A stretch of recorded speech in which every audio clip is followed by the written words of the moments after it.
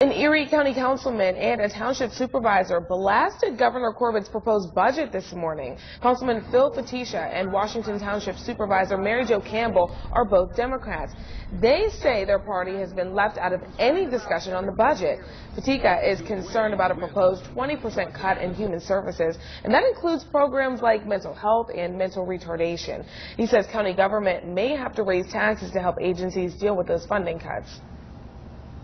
We are made to look like the bad guys, the bad women, the bad people, because we have to raise taxes to continue to support these services. They refuse its responsibilities to those people who are least able to have a life because they have no ability to have that life.